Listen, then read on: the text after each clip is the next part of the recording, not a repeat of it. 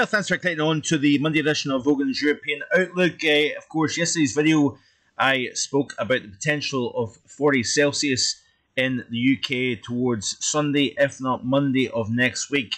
In today's video, I want to look at the overall picture through this week into next weekend that could lead to extreme heat, and once we move into next week as well. So we're talking a week away, still a long way out, still a lot of details expected to kind of chop and change with regards to the model output and whatnot. I want to reiterate the point. I think there is a greater potential that we could approach the UK record set in Cambridge in July of 2019 of 38.7 Celsius. Of course, that beat the 2003 record, which was set at 38.5 Celsius in Kent. I do think that has a chance at being threatened. The chance of 40 Celsius being achieved in the UK is much, much lower than that. I think, like I say, we've got a greater chance at attacking that record, but I think we've got a lower chance, but not completely out with the realm of possibility of reaching the infamous 40 Celsius mark in the British Isles. But in today's video, like I say, I want to highlight the setup that we've got over the British Isles. High pressure over the near continent, area of low pressure to the northwest. We've got an approaching frontal system that has been introducing increased cloud across Ireland, Northern Ireland, Scotland, even the north of England through the course of today. East and south has been best in terms of temperature, slightly less warm to the northwest, as you can see here. This is the current temperatures as of 17:35 or 5:35 p.m. and you can see here a fresher 19 Celsius at Loch Liscarnock, even fresher 17 at Stornoway. Very pleasant indeed. But of course we've got temperatures widely upper 20s to low 30s in the sunshine across the Midlands, the south and the southeast half of the country.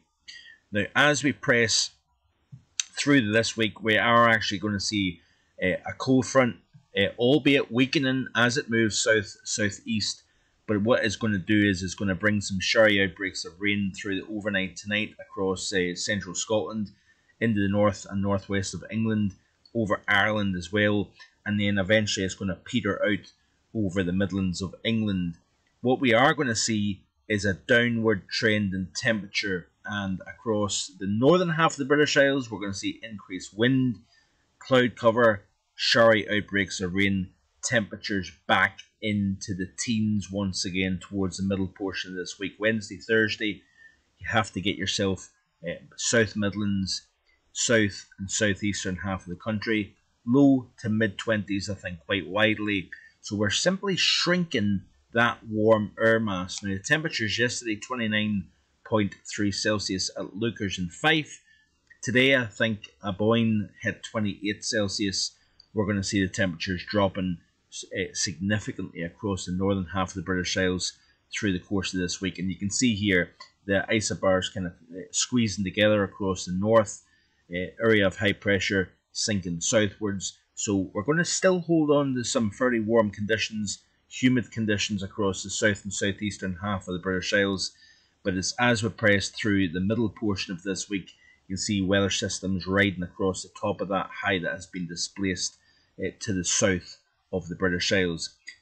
Through the course of the middle portion of the week, westerly winds, fresher conditions, 16, 17, 18 degrees through the central belt of Scotland. So much fresher conditions here.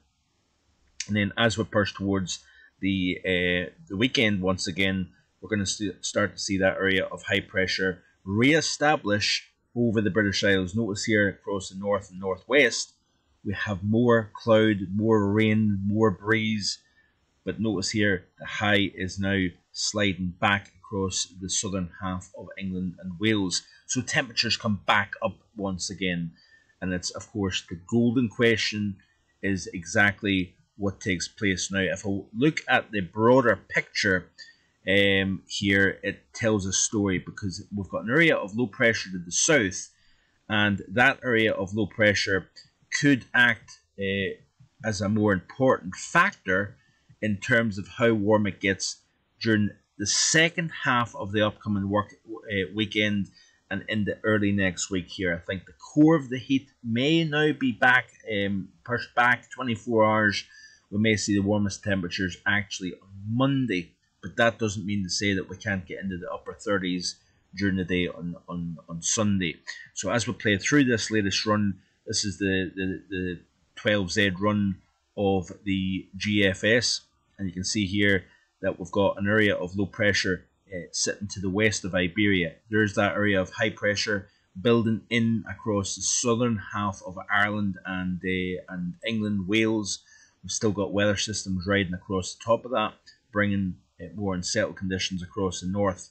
But it's this feature here that could act as a very important factor indeed, because if you notice here during the latter half of Friday and into Saturday, this area of low pressure here will allow some very hot air across Iberia, across the south of France, to then lift north. It's actually this feature, this area of low pressure out over the Atlantic, and the eastward movement of this high then opens that door and allows the tapping of that extreme heat into the southern half of the British Isles. And like we've seen with June, like we've seen even really with this outbreak as well, the core of the heat always remains to the south and the southeast of the British Isles here. So we've got another system that then attempts to bring a weather system across Scotland, across Northern Ireland, and there we go here. As we push into the day on Sunday, we've got that area of high pressure positioned over the continent. We've got that area of low pressure on the northwest coast of Spain, and then there you go, we've got that feed of very, very warm air. So this area of high pressure, this area of low pressure, acts as that wheel drawing that air mass north and northwestwards over the British Isles. All the while, we've got more cloud and outbreaks of rain across Scotland and across even the northern half of England. We're going to see a significant temperature contrast developing here. Back to the UK view once again, and you can see here we'll look at the temperatures, the maximum temperatures day by day, and this is of course this afternoon, temperatures into the 30s really across the east and southeast half of the country. During the course of Tuesday, we still have 30s, if you notice here, 30 or 31 degrees across that southeast corner of the UK. Notice temperatures are significantly pegged back. I still think 25, 26 degrees all the way up towards the Manchester, Liverpool area is possible. I think the temperatures are kind of slightly subdued on the GFS run. Then as you can see here that we've got the fresh conditions across the north. We still have plenty of warmth across the south and southeastern half of the country here. We'll play it through the next several days, and you can see here that warmth kind of remaining in place across the south, much fresher across the north. And then as we push towards the second half of the upcoming work week, or weekend should I say, we've got those 30s becoming much more widespread once again and becoming stronger, more intense. There's a 35 Celsius recording, temperatures 32, 33 Celsius even to the north of Birmingham. If you notice here, we may have 30 all the way up to Manchester here. And then it's as we go into the day on Monday, there we go here. So we've got several spots recording 39 Celsius. Like I say already, that there is a smaller chance of seeing 40. There is an increased chance of seeing an attack on that record 38.7 Celsius recorded in Cambridge 3 years ago here. You notice here as we play even into the middle portion of next week, the modelling indicates that warmth and that intense heat focusing still across the southeastern half of the country here. So all to play for when it comes to the heat at the end of this week. Looking at the CFSV2 today, you can see here this is the upcoming 7-day period, focus of high pressure over the southern half of the British Isles, low pressure to the north, systems riding over the top of that high, keeping Scotland, Northern Ireland and even the north of England relatively cool and relatively unsettled here. This is the week 2, which takes us out to the period 18th through the 25th of July. Low pressure to the north, high pressure to the south. Again, similar idea, plenty of warmth and above normal temperatures across the south. And we've got fresher conditions and more mobile weather coming in off the Atlantic across the top of that area of high pressure. Even into the week 3 period, 25th of July through the 1st of August, we've got a very distinct low pressure to the north, high pressure to the south. Precipitation-wise, very, very little in the way of rainfall, I think, as we go into the early portion of August here. You can see here actually wetter than normal starting to appear on the CFSV2. This is week 1, drier than normal across the board here. As you can see, drought conditions becoming more of a problem across Europe. Even across parts of the UK, we need to watch as well. Increase the temperature, increase the evaporation rate, and we need to keep an eye on that. Wetter than normal, if you notice here, week 2 across the northern half of the British Isles, because there's those weather systems riding across the top of that ridge of high pressure. Drier than normal across the bulk of Ireland, England and Wales. Week 3 takes us out to the end of July and the beginning of August here. We've got wetter than normal conditions across the north, drier than normal conditions across the south. Temperature wise, finally, you can see here week 1 we've got slightly cooler than normal conditions across the far north of Scotland, warmer than normal central belt south, focus of the heat, northern Iberia, into the south and central portion of France. That is where the core of the heat will be.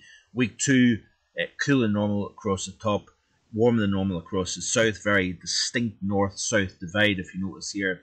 And yeah, Scotland and even Northern Ireland, Northern England, this heat wave, some folks are going to be saying, where the heck is it? We're not seeing anything up here across the north. That is just the type of pattern that we've got here overall here. So looking at some interesting things with regards to Twitter. Now, some of the latest tweets, let's have a very quick look and see what we're talking about here. This is an interesting tweet here actually by Paul Hudson. Water restrictions possible in Yorkshire as reservoirs fall to the lowest July levels since the drought of 1995. That is very interesting actually, isn't it? And of course we're going to start to see an increased evaporation rate as the temperatures rise, and that of course is only meaning that we could have concerning conditions. Could it also lead to a warmer, drier than expected August, by the way? That is on the table as well based on what I'm seeing. But this is interesting here also. The Met Office has released an amber warning for extreme heat, which this starts actually on Sunday and is likely to extend all the way through into the early portion of next week here. A long way off. It's interesting how early the Met Office has issued this, and I think that is in preparation so that people are aware of the extreme temperatures coming up and can act accordingly here. But it's a channel with that endeavours to not hype things up, but certainly it looks as if it's going to be an extreme end to this week and weekend coming up of weather across the British Isles. This could be an historic upcoming weekend. Keep it right here on my YouTube channel. I do appreciate you watching. Drop a comment and let me know your thoughts as we go towards the weekend. Heat wave conditions at the moment, but I think we are going to see some extreme conditions appearing on our charts as we move towards the weekend coming up. Please subscribe to the channel if you haven't already done so, and I'll see you again next time. Bye for now.